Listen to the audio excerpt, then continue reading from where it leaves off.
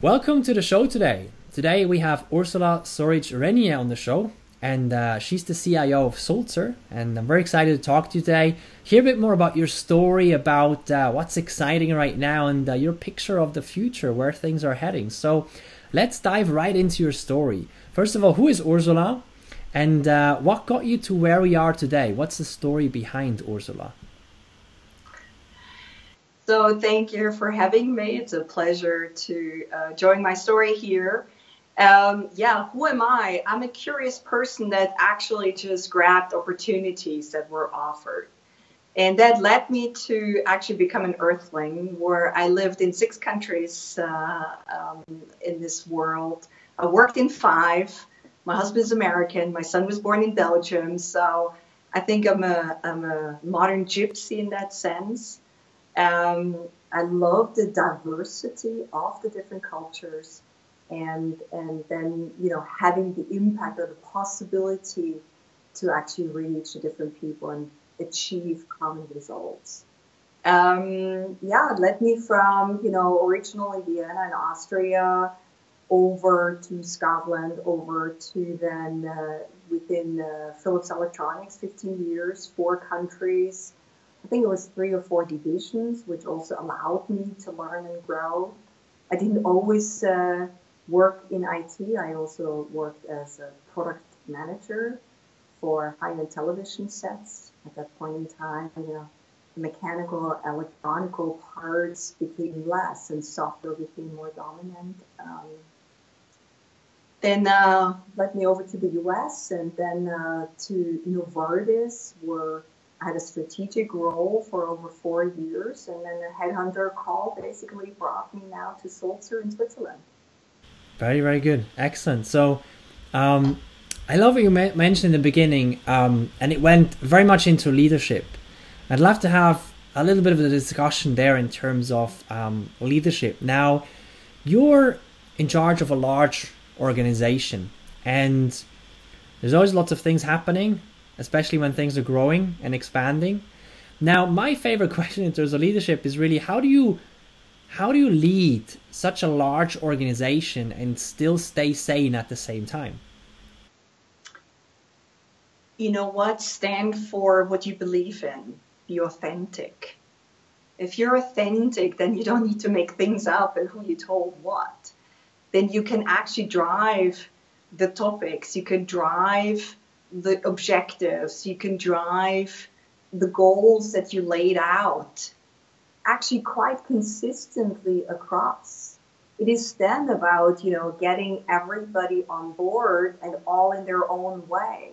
Everybody's getting motivated. You motivate an American, a German, an Indian, a Singaporean, slightly different. And that is fine. We all have our own drivers. In the end, the achievements as an organization are important, which then generate a positive spin in order to achieve even more. So I think it is, for me, very, very important to be direct, open, to listen, but then also decide when needed. That is also leadership. And actually sometimes it is better to take the wrong decision now than no decision at all. Because if you're open and willing to adjust and, improve and also adapt, then, a bad decision you actually generate at least learnings from. And with these learnings, you can improve it along the way. And that I think worked so far, because it is about, generating this within this group IT in these 24 countries, to generate this function identity and also this enablement of support to each other, because only together we're strong. And I think that was the one thing that really we accomplished over the last 5 years. And that was also one of the reasons why we were so successful. No, I love that. I mean, one topic that you specifically touched on now is this topic of diversity, talking about lots of different cultures.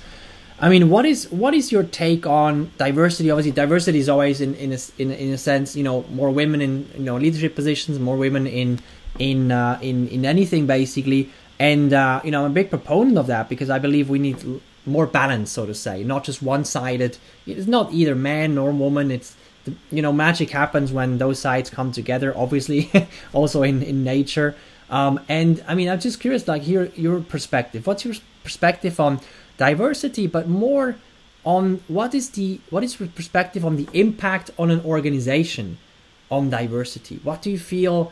Why is diversity important from a culture perspective, also from a gender perspective, for an organization in terms of the impact? I think different opinion make an aspect better.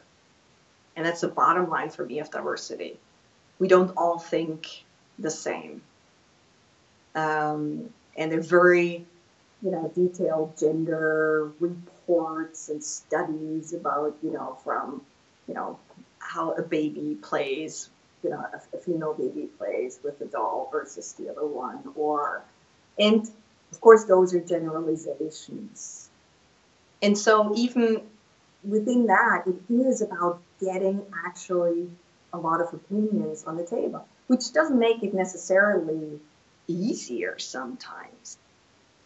So you do have to work through it, but you then come out, I think, with a much richer and much more, better coverage than from a global aspect when we talk about solutions for a company.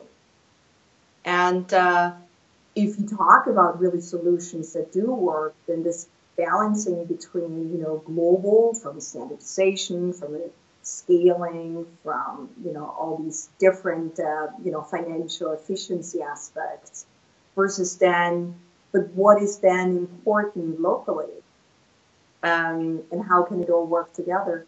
That's where it needs to come together. I think business also nowadays is about actually nurturing certain friction interfaces which are there, just naturally there. But then that is actually a good, interface, a good, debate, and something better comes out. Love that. Yeah, absolutely. I mean, it makes things a bit more complex sometimes, but the kind of richness and the texture, I guess, of what comes out is ways beyond anything that is monotone. I love that very much. Now, once again, on the topic of leadership, in terms of, there's so many different styles out there and different ways of, leading, managing, whatever. What would you describe as your, natural way of going about leadership? I like to have fun. I want to do something that I enjoy personally. So I'm actually, really believing in what I then push. And what is it? For me, it's all about teamwork. That is very important. If, you want to control everything, then you might as well do all the other jobs, and then you cannot scale yourself. So if you want to be successful, you also need to be able or need to learn the balance of where to let go and where to still apply control. When you walk through the 4 steps of leadership, then you contribute individually, in a team, through others, and that's a big step, right?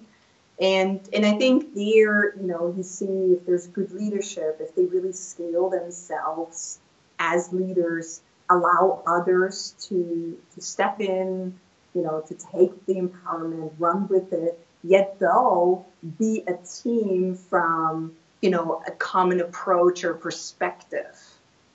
And it's an ongoing balancing where you need, regular adjustments or agreements. But then, when you achieve the scale where the different teams and the different groups and the managers feel empowered enough in order to run, then you have the multiplication factor of a team. I love that. I mean, there's lots of golden nuggets in there in terms of wisdom. I'm just curious, like, did you learn this all from a book, or did you have some interesting experiences along the way that, elevated you to that level of consciousness about leadership? And if the second one is the case, what were some of the maybe 1 or 2 or 3 stories that you could talk about that really made a huge difference in the way you look at leadership from a positive side, in terms of it completely sort of like, you know, blew your mind in a very positive sense, that you had a great experience, or either a bad or a great experience? I think it's always a compilation of a lot of experiences. I had the phenomenal opportunity to also have some good mentors and coaches. It's a compilation of actually good friends that call you up and say, you know what, in that last meeting that was crap, right? Or you have other people that you can observe in certain settings. And I'm not so sure if I can point to one thing that made me who I am, but it is from being inspired from a person that talked for an hour on 2 slides over certain, aspects. It starts with your own parents, basically, who help you how you view life, over, mentors and coaches that mean well with you and also give you the critique, Typically, the good stuff you hear very easily, but constructive criticism, that's a gift nowadays. That's the hard part to get, but only that makes you better.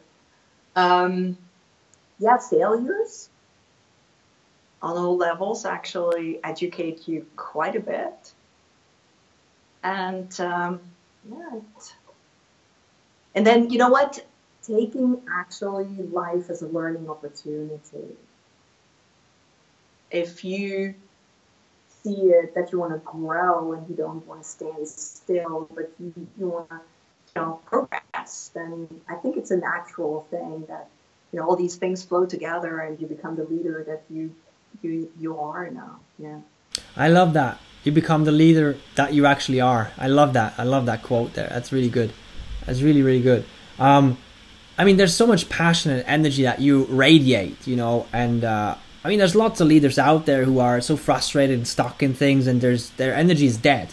And when we first talked, I mean, I just felt that. That's, one reason I wanted to have you on the show, because it's the Aligned Leader Show, right? So I'm just curious, with that energy, there's, a reason why you go to work every day. At the end of the day, I mean, what is that? What's the reason you get up every morning, go to work, and do the difficult things you do every day, go through the challenges that, are there every day, obviously also the accomplishments, but what is that reason? What's the why behind? Well, I wanna have an impact. And actually also a big motivator of me actually climbing the career ladder was that the higher you go, the more you can define actually, the atmosphere, for example, of your team. And you can allow, nerve guns to be shot at, or so it's a sense of I want to have the right impact, maybe, and that, so to say, really jointly together, because when you have good news, you want to share it with somebody, and so having actually a success as a team is so much more fun than just by yourself. I love that also, the motivation for climbing the ladder. Most of the time it's, well, everything else but what you just mentioned. And I love that as a motivation. And it gets me to another question, like, you mentioned getting higher up, also you can have a bigger impact. And we talked about diversity before, which kind of like that combination brings me to a question that I always wanted to ask in terms of boards, and women on boards of large organizations, medium-sized organizations. Look at Switzerland. There's a tiny percentage, maybe 10% of all the seats of large SMI companies are on basically, there's maybe 10% women on those boards. I'm curious, like, what's your perspective? What do you feel would be the impact if that number would maybe double or triple on actual boards of these organizations? Do you think there would be any impact at all? None at all? And if there would be, what kind of impact do you feel that would have? So I want to actually, position this a little bit different, because it's not really all about women. And I actually want to bring it to the topic where I am busy in, which is a big topic for me, I think there's too little technical understanding or leadership in boards on average. And that needs to be a mixture with a female perspective, with others. I think that, so to say, a diversification in, because in the board, the governance, compliance, financials, and I am generalizing here, are in many cases dominating. And if we, in many cases, strategy is, of course, a big topic. But in many cases, I think more strategy can come back. And then you need, so to say, more holistic perspective on also all the other areas that are impacting currently the company or will impact. And digital transformation is actually a huge topic. And I'm not so sure if all the boards have the right expertise in order to dare give the guidance or advice that is needed. Maybe, what I was thinking about lately, that maybe through cybersecurity, which is really the compliance or risk management aspect, maybe through that door, IT expertise can enter the board more easily at this point in time. I think if that expertise or if that diversity comes, I think it will be very beneficial. There are studies out there that in mixed teams, there's more success actually, and also economical impact for a company. Yeah, I very much like that way of looking at diversity, very much, not just from a female male perspective, but much broader there, cultures and backgrounds and technical abilities and things like that, very much in this changing age where boards that were established 20 years ago may not be the right pure expertise right now that is needed. And I love that perspective. Now I want to move a little bit into the present in terms of what you're up to, and what's going on right now, either in the industry, in the organization, anything you can basically share. What's most exciting for you right now? So it is digital transformation, but it's a very broad term. I would like to be a little bit more specific there. I think nowadays we have a possibility to automate and collaborate in a way that, will improve the bottom line so significantly. And you see the first impacts in banks and insurances, but it is also on our side where you can really now start to understand if you really integrate processes, if you automate processes. Just in my IT environment, when you look in areas of DevOps or, bots that then help you in incident management, there is a significant change, or, in faster and better, if we can name it. That's the bottom line. The other side is also equally important. It's the top line growth. And their B2C, I think, is much more advanced. In the consumer side, digital transformation has happened significantly faster or already many years. In a B2B environment, for example, we are, almost over 40% in oil and gas. That's a very different perspective. But also there you see that the interactions are becoming more digital, this collaboration, this communication with each other.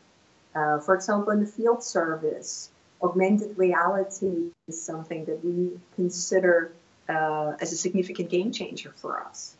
Either the customer has glasses that we can immediately see directly, what is there happening with the pump or a gas turbine or another rotating equipment device piece. Or we have augmented reality glasses that we go to the customer and we have somebody in the background who is, say, really the expert actually, that can help in diagnose or in analysis or in training support. Just providing a quote, for example, based on something that you see is much more concrete and accurate than just, word. So the top line growth, the bottom line growth, and the third thing that I would like to mention separately are business models. And it is interesting that when you look back, many of the business model changes were a little bit forced upon through people couldn't afford capital investments anymore. Or so shift in financial market, shift in, priorities also for companies, CapEx versus OpEx or other aspects.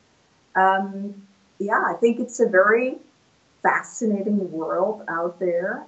Industrial manufacturing, I mean, just a pure pump is quite a,